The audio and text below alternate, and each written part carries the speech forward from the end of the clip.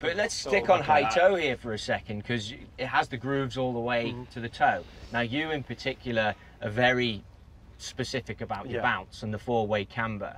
Tell us a little bit about what you're looking for in that, and then tell us about your high toe and the grooves all the way to the toe and what that gives you. To respond to what you were saying earlier, I think when I look at wedges, there's not the 60. I'm looking towards trajectory, how it's coming out, the feel through the ground, and the distance between each shot, and one of the gaps is basically going to have to be dictated by the loft. But when it comes around the green, which is where the 60, I use the 60 most for. The reason why I like the high toe is because I'm rarely a player's going to hit a shot with a square face.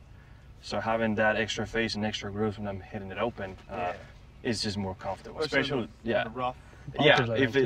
Same in the bunkers, in the rough. You know, I like to have the face open, and sometimes you do hit it high or a little bit off the toe. And you know, having that extra control when it comes to that it's almost like the driver, right? You have that forgiveness.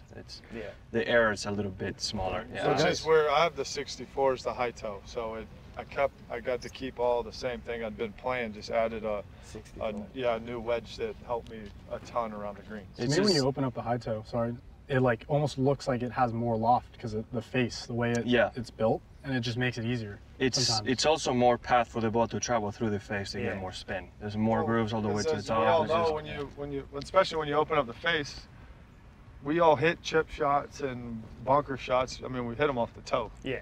Well, you don't want to hit them off the heel, so we all hit them towards the toe. I mean, everyone does when you open it up.